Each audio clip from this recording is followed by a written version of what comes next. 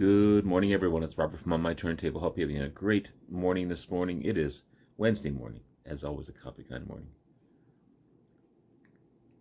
Cheers, everyone. Hope everyone's doing well.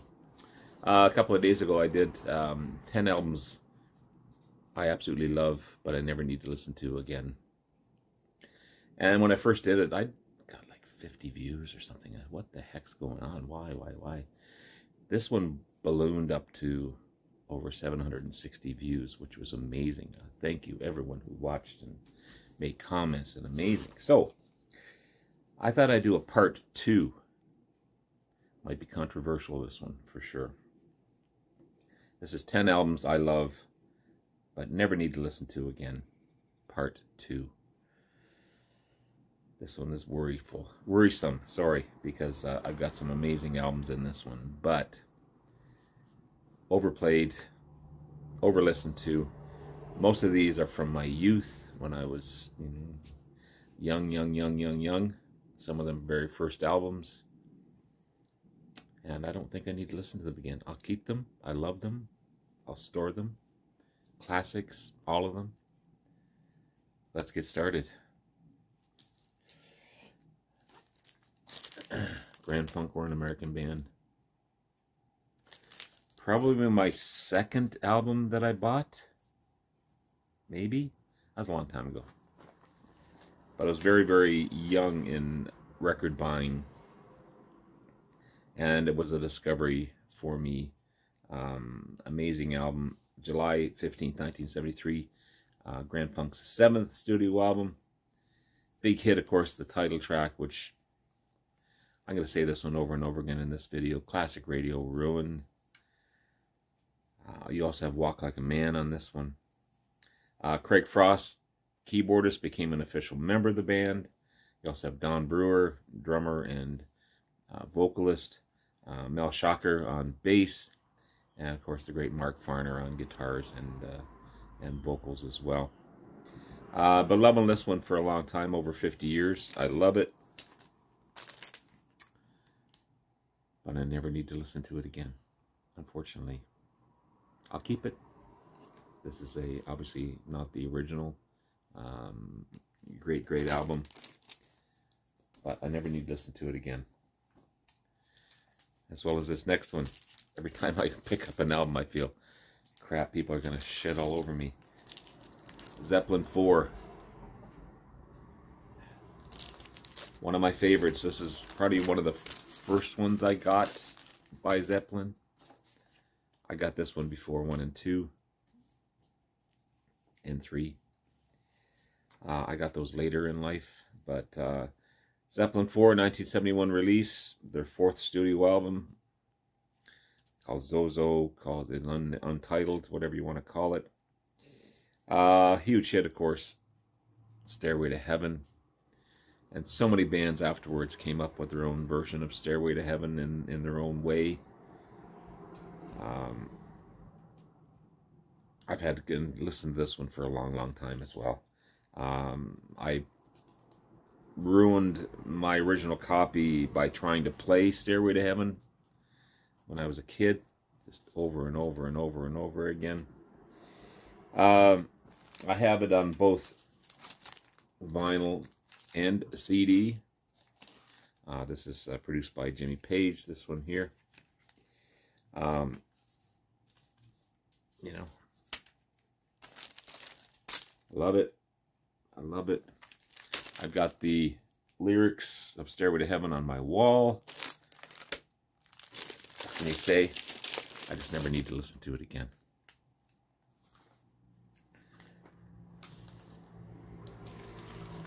Blue Oyster Cult, Ages of Fortune. This one's on the Columbia label. Probably the most commercially successful album. May 1976, their 4th album. I have all their studio albums, including their latest album, Ghost Stories. The Symbol Remains is an amazing album. I love all their albums. I just never need to listen to Fear the Reaper again. Don't Fear the Reaper again. Their biggest hit. Overplayed. Eric Bloom didn't do much writing on this one. But you got this one has Albert Bouchard, of course, Buck Dharma, Joe Bouchard, Alan Lanier. Patti Smith does some vocals on this one as well. Awesome, awesome album. I just never need to listen to it again. I prefer listening and discovering their later stuff. Symbol Remains is one of my new favorite Blue Oyster Cult albums. This one, I love it, but never need to listen to it again. That's at number 8. Number 7. Again, another one from my youth. Crime of the Century, Supertramp. It's on the AM label. One of their best albums, in my opinion. I showed Breakfast.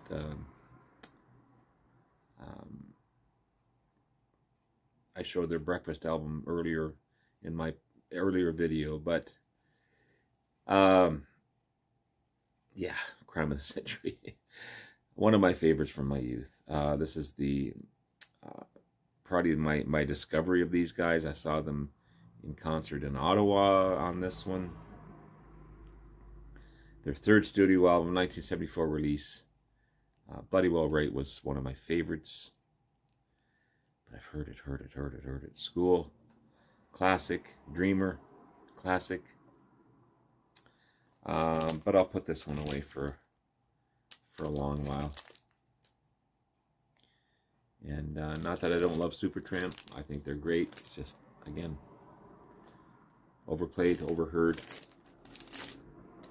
I'll put it away. As well as this one. Queen, Night at the Opera. I have all Queen studio albums. And I think they're brilliant. But if I never hear Bohemian Rhapsody again for the rest of my life, I'll be fine with it. It's weird to see all these reaction videos reacting to Bohemian Rhapsody, saying I've never heard it before. You know, who you fooling? Who you fooling? This was again my introduction to Queen. I love all the little ditties in there, but I've heard it over and over and over again. I prefer, and I lean towards their first 3 albums, which are heavier, darker, more heavy metal-like in some of the first couple. But Night of the Opera, love it, but I'll put it away for a while. Classic rock radio ruined this one for me. That's why I don't listen to classic rock anymore. And don't shoot me, please. Moving Pictures. Heard it, played it, love it. I even got the remastered 40th anniversary edition. Okay.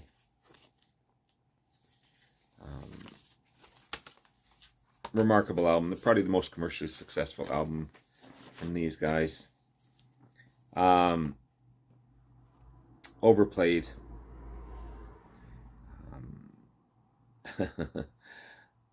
Another one, I have all their studio albums, Rush, and I love them. One of my most favorite Canadian bands as well as international bands. This is the 8th album, 1981 release. Okay. You got Limelight, Vital Signs, Tom Sawyer. Every hit on here, Camera's Eye. You know, it's just amazing stuff, but I've listened to it. It's funny, I never tire of their debut album. I love it. Some of their later stuff I love as well. This one here is just, again, overplayed. But still an amazing album. I'll keep it. I'll cherish it. I'll love it. I just won't listen to it again. At number 4, this one might be a surprise as well. Aqualung. This was definitely my introduction to Jethro Tull, who I've grown to get most of their studio albums. I think I'm missing one. I was blown away by this one. The title track, Hymn 43, Locomotive Breath. Just an excellent, excellent album. So unique. This is a Steven Wilson remix. This is not the original. He did such a great job remixing this one. 4 studio album, 1971 release. Jethro Tull. Some of the later releases now are kind of more Ian Anderson solo albums, but their earlier stuff is remarkable. But this one here, I just, again, overplayed, overheard, love it, cherish it, but I won't listen to it again. I'm sorry. This next one may be another surprise. Paranoid, Black Sabbath. I have the Super Deluxe Edition, the 2023 Super Deluxe Edition as well. So again, this was my second, maybe third album that I ever bought when I was a kid. What can you say about this one? War Pigs, amazing. Paranoid, amazing. Planet Caravan, amazing. Iron Man, amazing. Electric Funeral, Hand of Doom, Rat Salad, Fairies Wear Boots, all amazing songs. This is their second album, 1970 release. I've just heard it over and over and over again. I love everything on this Super Deluxe Edition, but some of the deeper tracks and some of the live tracks are still kind of cool, but I've heard it again, overplayed, over listened to. I'm looking forward to the and I'll probably get this one, the Anno Domini 1989 to 1995, the Tony Martin years. It's coming soon, I think 1st of July, or 1st of June. So I may pick up that one this weekend. Something refreshed, something new. I'm not familiar with the Tony Martin years, but what I've heard and what I've seen of it, it's amazing. So I'm looking forward to that version of Sabbath. But this one here, as much as I love this album, I'll give it a rest for a while. These last two may be a super surprise. Maybe not. Dark Side of the Moon, Pink Floyd. A genius of an album. Something that you listen to and hear something new every time you listen to it.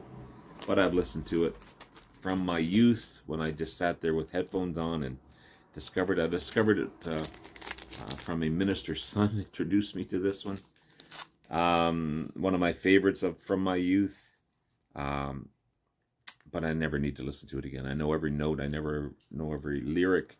March 1st, 1973 release. Not even the Roger Waters 2023 Redux version can save me from listening to... Actually, it probably ruined me from listening to The Dark Side of the Moon on this one. I love that one. Yeah, that's nice to see. He couldn't even change my mind on that one. So I will still remain in my collection, but yeah, I'll never need to listen to it again. And this last one, probably the most controversial, most surprising.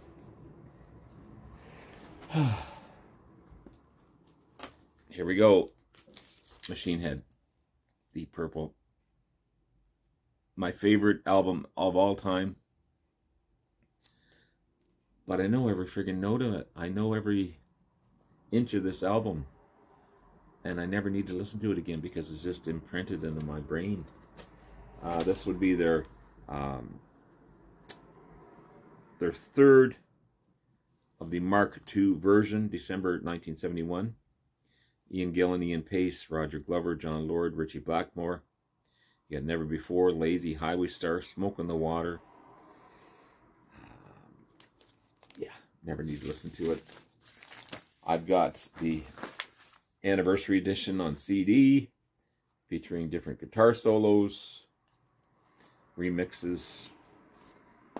And this one is definitely a collector's item. It's the 50th anniversary with purple vinyl, you know, just definitely part of my collection. But I never need to listen to the album again because I know every inch of it. I know every part of it. I know every song. The cool thing about the remixed is that you hear different stuff by Dweezil Zappa. So he enhanced a lot of that stuff, which is cool. But I prefer the original versions of it. But that album I've listened to over and over and over again. Because it was my very first album I bought when I was 11, 12 years old. Who is Deep Purple? I love the cover. I love the imagery on the album. You know, all this stuff and the story behind the song, the inner cover with all the little pictures and stuff. Amazing stuff. But I never need to listen to it again. So there you have it, guys. Don't shoot me. Don't kill me. Don't hate me. Love me. And there's part 2. I won't be doing any more because it's just too hard to choose all these albums. Love you all. Talk to you again soon. Bye now.